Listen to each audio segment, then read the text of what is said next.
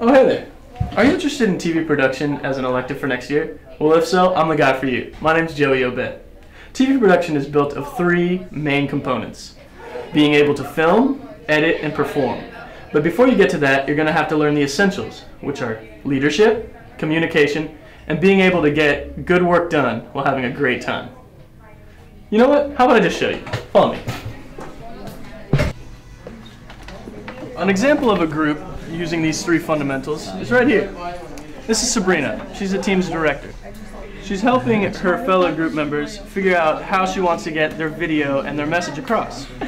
This is Brandon, this is Kristen. They're all communicating together and using teamwork in order to do so. As you can see, they're all smiling because they're getting work done while having a great time. Now let's get over to filming.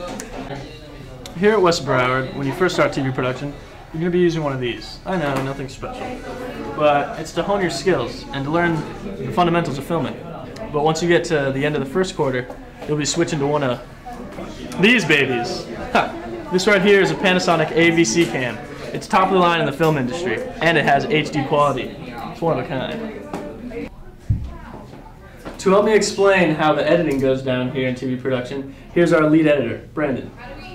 Hey, today I'm going to show you what we use in the editing room here. We have Macintosh computers made by Apple, and we use a program called Final Cut Pro.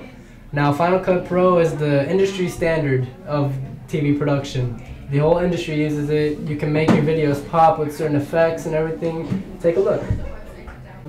And the final piece of the puzzle here at TV production is performance. This is the studio. This is where the anchors broadcast live to the rest of the school.